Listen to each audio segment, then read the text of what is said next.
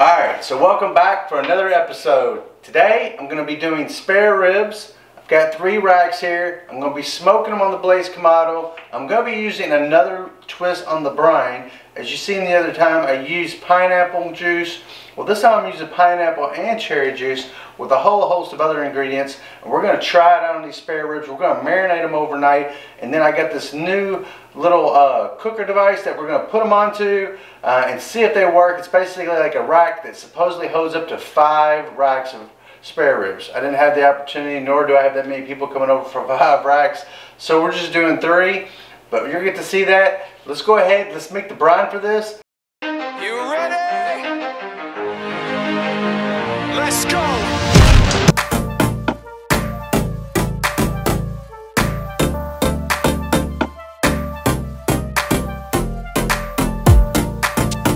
Alright, so everybody knows that I'm precise with my measurements.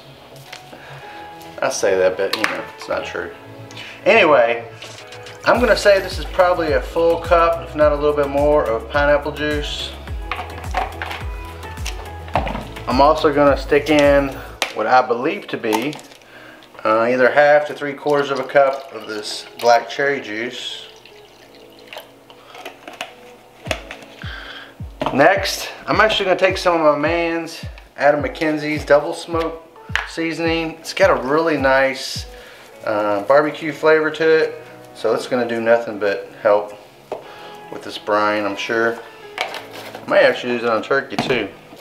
I don't like to use salt, so I'm going to use a little bit of this Tajin. I like that in place of it. Use whatever you want.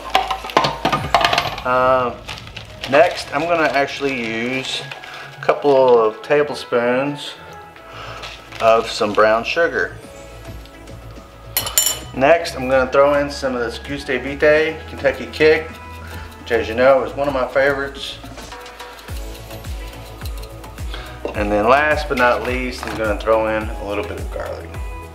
So basically, I'm going to get this all stirred up, get this on the stove top, get it boiling, and then of course let it cool down, and then we're going to put it into our rack. Alright, now that I've got this brine boiled, one way, a little trick, if you don't know this, probably do, but I just basically use ice cubes after it's boiled and reduced down, and that gets it cool. Of course, it adds a little water to the brine, but I'm not really too worried about that. So anyway, I'm just going to basically pour this brine over these ribs, and it's not going to be perfect, right, because I can't, not all these ribs are going to be completely submerged, but main thing is I get these, majority of it, and of course I'm going to cover this up overnight, and of course we will be cooking this tomorrow. Definitely look forward to it. It's the cherry pineapple brine. It's got a lot of different ingredients, which hopefully you already seen, and like I said, I'm definitely looking forward to using that accessory to see if I can cook this many ribs at once on the Blaze Kamado. Alright, so today we're going to be looking at this barbecue guru rib of rings. We're going to see if this thing actually can hold the capacity. I'm actually taking out the middle piece, as you can see. There used to be like a little stand here. I'm going to be putting a small 6-inch ham in there to double smoke that, and then I'm going to be putting ribs, spare ribs that we brined overnight into the other rings. So let's. Alright, so this will be one of the last few times I probably share this. How I like my prime 6 charcoal, and basically for this cook, it's kind of like a little minion method. Essentially what I'm going to be doing is putting my little charcoal starters right here in the center. I got some peach wood in there as well, and then basically what I'm going to do as I get these lit is I'm going to put the charcoal chimney over top of these. That way obviously the charcoal in the chimney gets lit, but then I'm just going to dump it down right here in the center. As you can see, I've kind of got a little circle, if you will, a little perimeter going, and then once that gets going, I'm just going to dump it right here in the center. The thought process is obviously light the center with the charcoal, and then the rest of it will spread out. So see, the prime 6 charcoal's lit. I'm just going to dump this out in here, get it spread out, and move on to the next step. So I'd already previously trimmed these for a little bit of squareness, not a lot, and then remove the membrane before we actually do anything with them. Of course, as you would know it today, I'm going to be using some mustard as a binder. It's your typical binder for spare ribs. I'd also use mayonnaise, which I like using. I've also used some other things like hot sauce, which works good. But today we're just going with a general mustard binder. And I got 3 different seasonings I'll be using to coat each one of these. So let's get to that.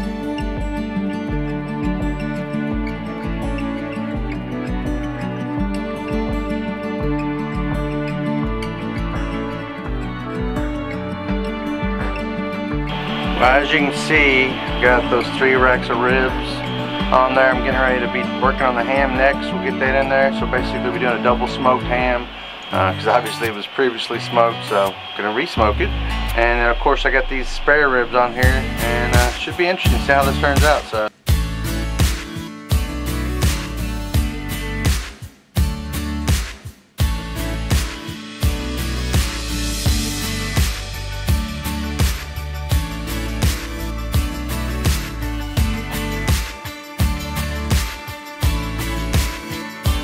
we got the smoke rolling, got the ham on there as well as the spare ribs.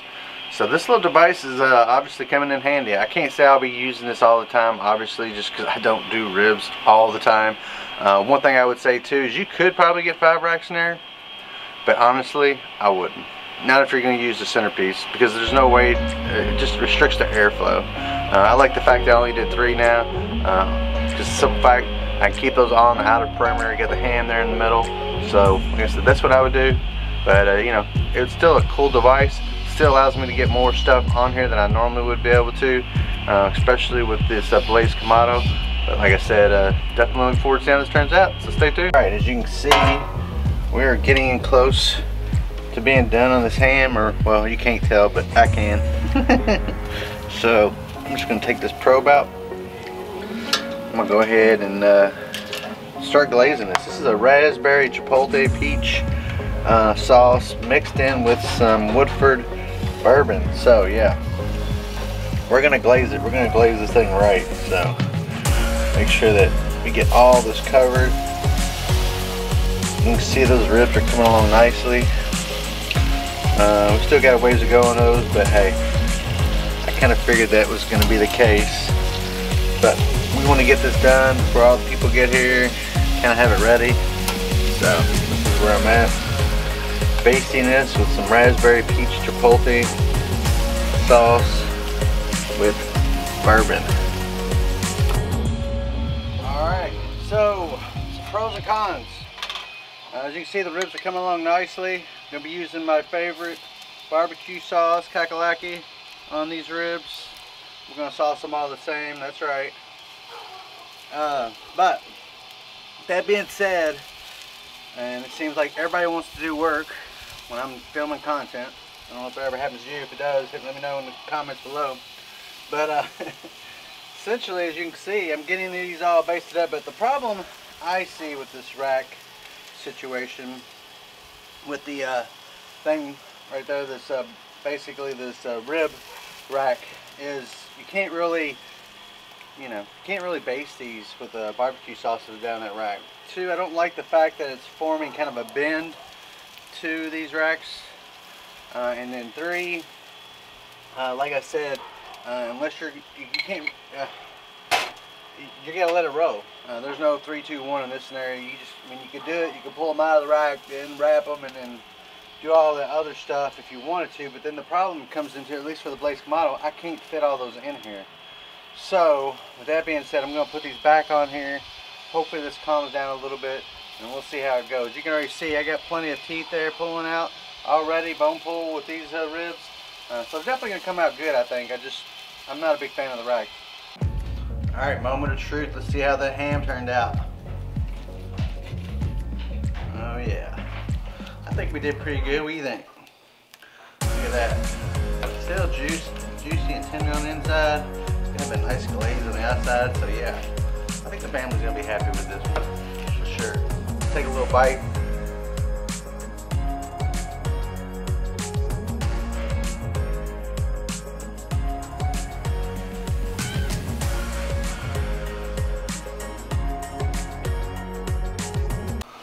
Alright, so as you can see, these rack of ribs definitely look good.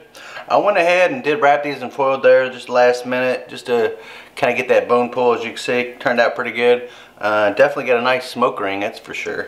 So let's go ahead and slice this up, see what they taste like. They're definitely as tender as I thought they'd be.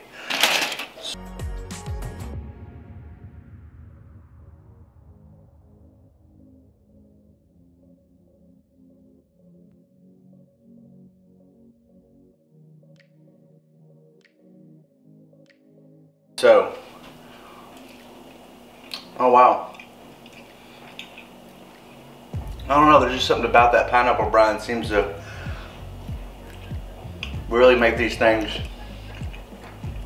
moist and tender. I mean, don't get me wrong, spare ribs are generally speaking moist anyway, but I don't know. I just feel like there's something there with this brine that's really helping make this cook a lot easier. But it turned out really great. Definitely try it out if you want to. I'll put the description again of what I did, and you can obviously watch the video.